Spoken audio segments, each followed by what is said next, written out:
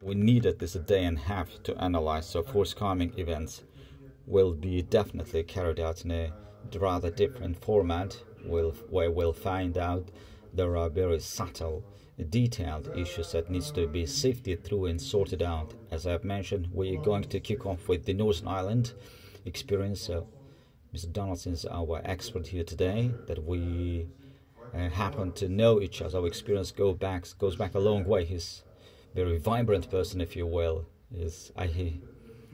Maybe even his experience certainly can be of very use, and it can go on and on for weeks.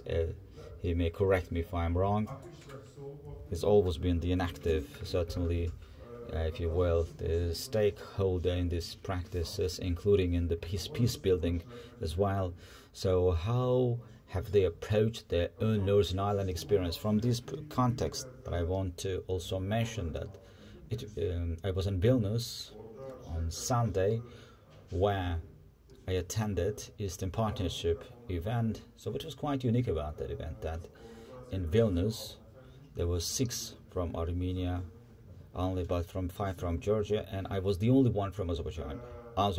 And what was also quite striking in Vilnius, that we invited pretty much everyone. I was shown many emails where invitations were sent out. So somehow we need to certainly enhance the intensity of communication with the relevant stakeholders, because otherwise our views, our opinions are not properly, if you will, communicated so as to get the message across. Almost literally, to get the message across, certainly we need to be out there, we need to communicate as intensively as possible. Otherwise our common objective fails. So many times Europeans and Azerbaijanians, so when even they speak in the same language, that almost literally in English, sometimes there is a misunderstanding contextually. So therefore, at one point, we somehow need to be on the same page. Contextually, again, so when Europeans talk about the experiences, we need to be certainly on the same page in terms of there are no breadth of knowledge, the experience, the background that is quite critical in exchanging our insights and opinions. So this event is one of a kind, if you will, once again, to accentuate and emphasize in particular. We're not here to promulgate or propagate any kind of model or settlement. We're here only to exchange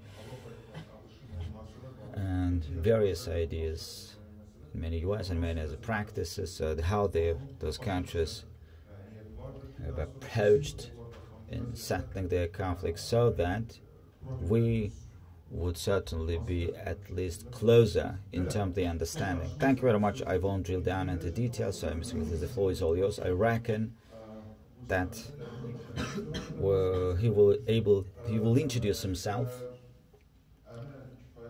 I'm quite confident that personally, since I know him quite well in person, I'm sure that we'll have rather vibrant discussions.